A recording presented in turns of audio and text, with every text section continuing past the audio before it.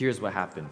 We went back to our post, those threats of yours breathing down our necks. We brushed the corpse clean of the dust that covered it, stripped it bare. It was slimy, going soft, and we took it to high ground, backs to the wind so the stink of him couldn't hit us, jostling, baiting each other to keep awake, shouting back and forth, no napping on the job, not this time. And so the hours dragged by until the sun stood dead above our heads, a huge white ball in the noon sky, beating, blazing down, and then it happened, suddenly, a whirlwind, twisting a great dust storm up from the earth, a black plague of the heavens, filling the plain, ripping the leaves off every tree in sight, choking the air and sky. We squinted hard and took our whippings from the god.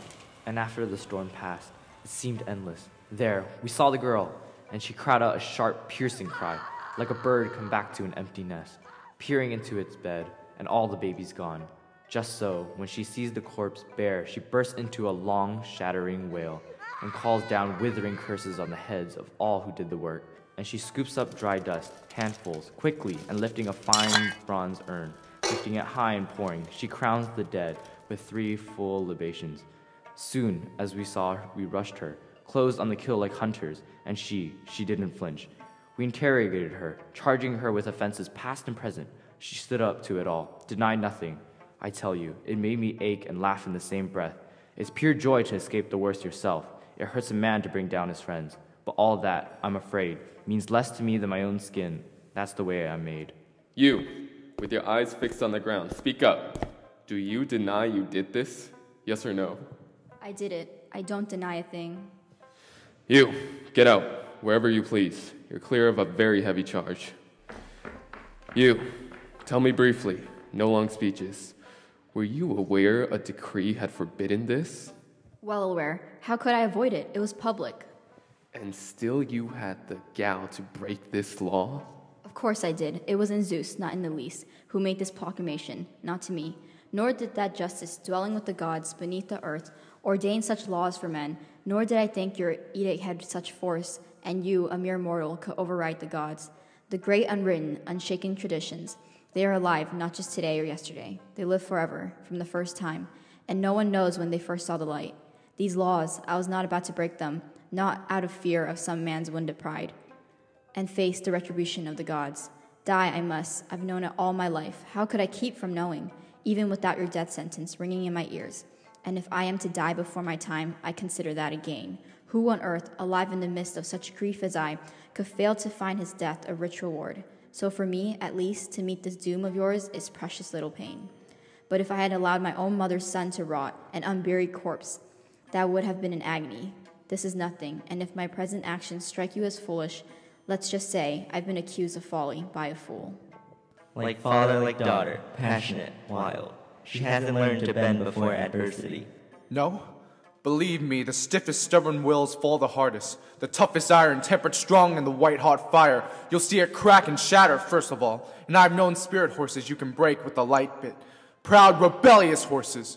There's no room for pride, not in a slave, not with the lord and master standing by. This girl was an old hand at insolence when she overrode the edicts we made public.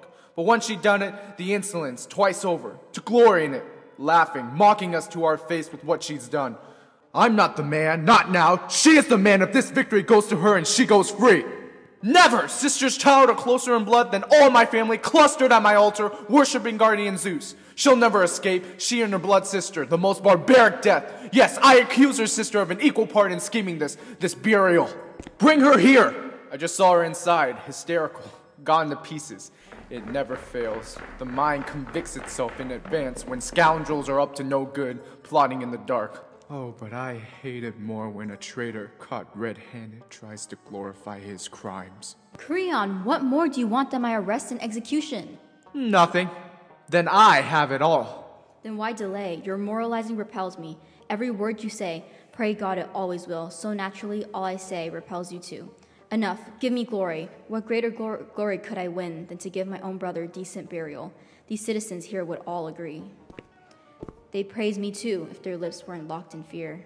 Lucky tyrants, the perquisites of power, ruthless power to do and say whatever pleases them. You alone and all people of Thebes see things that way. They see it just that way, but defer to you and keep their tongues in leash. And you, aren't you ashamed to differ so from them? So disloyal! Not ashamed for a moment. not to honor my brother, my own flesh and blood. Wasn't Eteocles a brother too? Cut down facing him? Brother, yes, by the same mother, the same father. Then how can you render his enemies such honor, such impiety in his eyes? He'll never testify to that. Eteocles dead and buried. He will, if you honor the traitor just as much as him.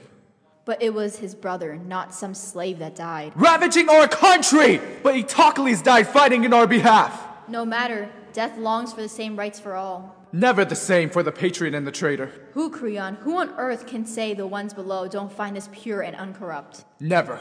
Once an enemy, never a friend. Not even after death. I was born to join in love, not hate. That is my nature. Go down below in love if love you must. Love the dead! While I'm alive, no woman is gonna lord it over to me. Look, Ismene's coming, weeping at sister's tears, loving sister, under a cloud. Her face is flushed, her cheeks streaming. Sorrow puts her lovely radiance in the dark.